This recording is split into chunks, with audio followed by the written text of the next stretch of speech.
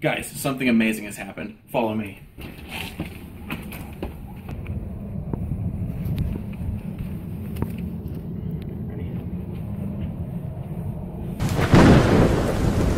That's right, guys. Mjolnir, Thor's hammer, showed up in my driveway. And as it turns out, I'm worthy. Wait a minute. I didn't get any cool armor. This is bullshit.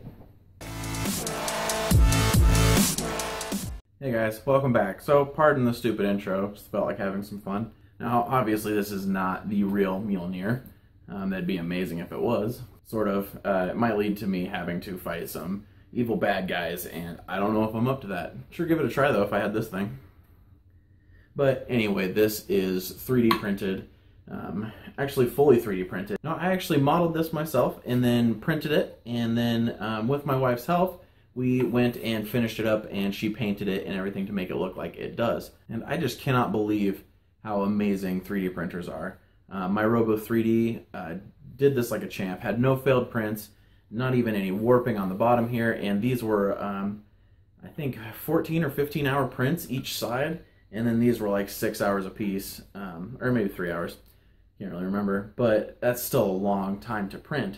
And it did it with zero hiccups, finished like a champ. I also love the idea of being able to take something like this that was just an idea a couple weeks ago and so quickly take it through the process of creating it, printing it, finishing it, and then I have a real world object that I can hold and that looks this freaking cool. And I absolutely love the whole Marvel Cinematic Universe, and Thor is awesome. Iron Man's actually my favorite, but I am not going to be printing an Iron Man suit for myself yet. And also I don't really need to continue the whole fat trend with fat Iron Man, so I'll lose some weight and then we'll talk about that. So let's get in and take a closer look at this thing. Okay guys, well, here you have it. This is Thor's hammer. As you can see, my wife did an amazing job painting this. I just can't get over how amazing it looks. And actually looking at it right now, you wouldn't even be able to tell really that it's 3D printed, which is just amazing if you ask me. And the amazing part is that these are actually two separate parts. Like, it's split right down the middle here, but you can't even tell. And I'll get into how we accomplish that a little bit later. You can see a little bit right there, but for the most part it is completely smoothed out. Now let's take a closer look at the handle. And then this is the top of it. And then I also printed this little stand for it so we can set it up like it is in the movie. So this was printed on my Robo 3D printer using PLA material. I printed the whole thing at 0.3mm layer height, so nothing even too crazy there. And then through a process of sanding and painting, we were able to get it to look like this. And it is just glued together using a 2-part epoxy. And once again, I will get into all those details a little bit later in the video. And then if you want to see these files for yourself and download them and have a go at making this, I put the files on Thingiverse, Umagine, Shapetizer, Pinshape, Colts 3D, just about every 3D printing website I could find, so links are down in the description for those. And then after about a week's worth of printing, sanding, and painting, you could have your very own Thor's hammer just like this. And the kind of cool thing about this is it is very scalable. You might lose some detail up here, but for the most part you could scale this down and have a tiny Thor's hammer as well, and it would look very, very cool.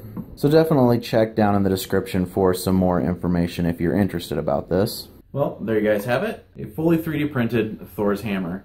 You know what the best thing about this is you can make one for yourself if you have a 3D printer or know someone who does. Or you can order through Shapeways too. And it's actually a very, very simple print too. It does take a long time, but there's nothing really that complex about it. It just prints in 1, 2, 3, 4, 5 parts. The body prints in 2 halves, and then the handle prints in 3, so it'll fit just about any size of printer. And it's optimized to print, so you should need very minimal supports to print this thing. And if you'd like to see the process of printing this and a little more information on how to paint it and put it together like this, then stick around. I'll have that in the second half of the video here. And then if you guys liked this type of thing, make sure you subscribe because I'll have a lot more videos like this coming up. And also, if you're more interested in the actual design of this, I created it in Tinkercad, and I will be posting a video on Friday that is the slowed down version of me creating this, and I'll actually put some commentary over it, so you can learn a little bit about my techniques and how I did this. So stick around if you want some more information on how to assemble this, and if not, thanks for watching. Make sure you subscribe. I better go put this back outside because Thor's going to be looking for it, and I don't need any holes in the wall. So.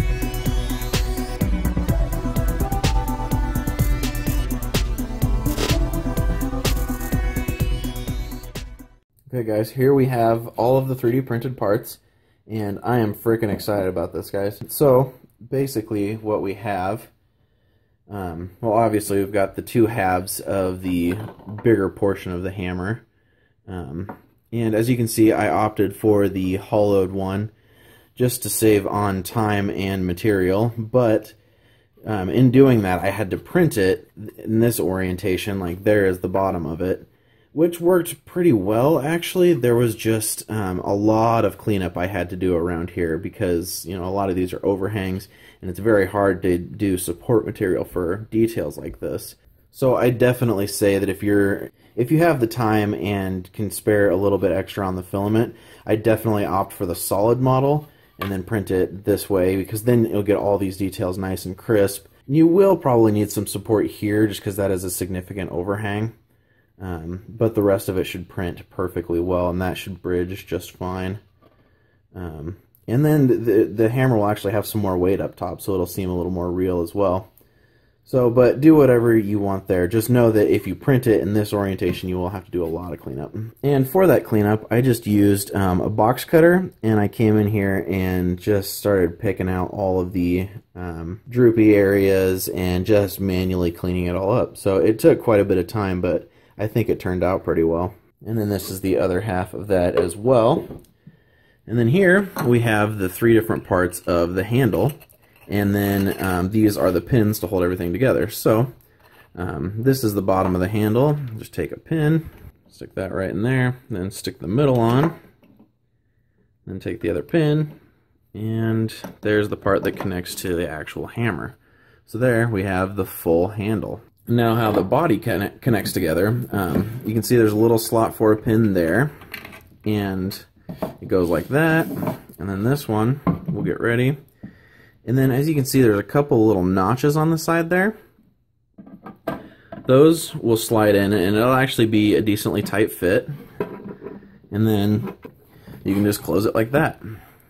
And there we have the finished Thor's hammer. Okay guys, so this is a little bit different camera orientation than you're used to seeing on my desk, but that is because this thing is too big to fit in my normal shots. And to me that's a good thing. So without further ado, kaboosh! Alright, so here we have the fully combined Thor's hammer. And now we sanded this, so I don't know how well you can see that, but the surface is completely smooth to the touch. I started with a really coarse sandpaper and just worked my way up, and we ended on 400 grit sandpaper. So at that level we were able to smooth this out completely. And you can still see the lines and you can really feel it if you go in there, but for the most part it is smooth to the touch. And the reason that I made these parts the way I did, I made them so they just kind of fit together, they don't snap together like some of my other designs. And the reason I did that is because I knew that I wanted this to look really good. And so when you just snap together parts, there's usually a little wiggle room, and you can see a visible seam, and that's not what I wanted for this. So I opted for glue, and we used like a 2-part epoxy from Gorilla Glue. And again, I'll show that in a second. But basically our thought process behind this is that we would glue it together and then go over all the seams with glue and then just sand it down so it's flush, and then we'll paint over that, and hopefully it'll help hide the seam as much as possible. And then here is the handle, and this is actually broken into 3 parts. There's a seam right there and a seam right there, and then it is attached on the inside. Okay, so what you're going to need to make this is, obviously you're going to need a 3D printer and to print all the parts, but then after that we'll just go in order of things you're going to need. And now obviously you're going to need some pretty common things like paper towels. I'll assume you have those at your home. So the first thing you'll want to do when you get the parts printed is to sand them. And in order to get a really nice sanding finish, I recommend using some really coarse sandpaper and then moving up to a really fine sandpaper. I think this is 100 grit. This is somewhere like 220, I think. And this is 400. And once you get up to this level, the print will become completely smooth to the touch, and that's what you want. Then next, what you're going to need to do is glue it together, glue all the pieces together. So for that, we got this Gorilla Glue. It is a 2-part epoxy, and you just squeeze it out. It's already proportioned, so you don't have to do any mixing or really anything like that. And then basically you just put the pins in, like I showed previously, and glue them together like that, and just make sure that all of the edges are as flush together as you can possibly get them. And after they are all together, take like a paintbrush or something that you don't care about that you can get glue on, and just brush around all of the cracks to cover them up. And that's like the seam lines where the parts come together, because they will be visible. And so what we did is we just took this and kind of painted it on those seams. And then after everything was dry and it was good to go, and my wife sanded those down to be flush before she moved on to painting it. And speaking of painting it, that is our next step. So first what she did was she got this matte black. It's actually paint and primer, but the primer is the important part. And then she sprayed 2 coats of this on. I'll put a little video over here of her spraying that on. Just lightly spray it, really light coats. And that will just basically give it a really nice dark color. Now you can use white primer if you want to. We just thought this would give it a really nice look, and I think it turned out really well. So then after 2 coats of those and you've let them completely dry, move on to this. This is Krylon Hammered Metal Silver. This stuff is really cool because like if you spray it on a really flat surface, it kind of has this texture you can see up here, and that's kind of what we were going for. It looks a little different on the 3D print, but it was still just perfect for what we wanted it. And so I think she put 3 coats of this, letting it completely dry in between each coat. And if you notice any rough areas or anything like that, sand it once each coat has dried, just so you can keep it as smooth as possible. Okay, and then the next part is the painting. And for that, you're going to need some paintbrushes. My wife used a different range of paintbrushes. For painting the handle, she used these guys right here, so they're tiny. And this angled one helps her get into some of those angles on there. And then these she actually used for the wash, which I will talk about in a second. And then this is the brown she used for the handle. And she just painted this on with a brush. She did 3 separate coats of this, letting it completely dry in between. And that's what gives it the nice kind of leathery look that we wanted. And now there are actually 2 final steps. The final step is just coating it with some sort of clear coat to protect it. But just get like a Krylon spray clear coat, then just spray the whole thing with it, and you'll be good to go there. And that'll keep the paint from chipping and prevent damage. If you would like to know more about this, let me know and I'll post what I know, which isn't a lot. But if you want more information now, just go to YouTube and look up how to paint miniatures, and specifically a technique called a wash or a shade. Those words seem to be used interchangeably. Basically what it is, there's these acrylic paints, extremely watered down. Acrylic is water-based, so it mixes with water really well. And what my wife did was just mix these 2 colors, equal parts of these, and then extremely watered it down. So it was extremely runny. As you can see, this is where she used it. And basically what a wash does, because think about how liquid works. when you put liquid onto an area like this, it's going to seep into all the cracks. It's not going to sit on top of these details. And that's kind of what you're banking on here. So you put the color, and it was just a little bit darker of a gray, and paint that on there generously with a big brush, and it will kind of just spread out into those, and then take a paper towel and just dab off the top of it. And that way you get a lot of nice shading colors back behind, and the top stays very bright and colorful. And that just makes it a lot more pleasing to our eye. Oh, and I actually forgot about one step before we move on to the clear coat. And as you can see, she's done a lot of details on here to make it look sort of rugged and used. How she did that was, first she took the sandpaper, after everything was painted, she took the sandpaper and just kind of roughed it up around the edges. And for that, you're just going to have to use your own artistic skill, because that's something I couldn't even begin to imagine, and she did a wonderful job on. So yeah, she just roughed it up a little bit, and then she took those paper towels that I mentioned dabbing these parts off with, and just kind of barely touched it, because there's not a lot of paint left on those paper towels, so it's almost like a dry brush. And she just kind of went over some areas, giving it a really nice texture. Okay guys, and then when you are done, you should end up with something looking close to this. And I know that was a lot of stuff to take in, and I don't really have a lot of footage showing this process, and that's for a couple of reasons. One, we're still relatively new to these types of processes, so it was a lot of experimentation, and a lot of that is hard to capture on film, because you're trying things that are not working, you're trying different things. And the second part is that my wife is a lot more talented, obviously, than I am at this type of thing, so I had her do a lot of this. And she hasn't really been prepared to shoot things for YouTube, and doesn't really want to be on camera a whole lot right now. So I can't show the whole process, but I am working on trying to understand this better so I can do a lot of these things, and then I can show you how to do that in a more detailed way.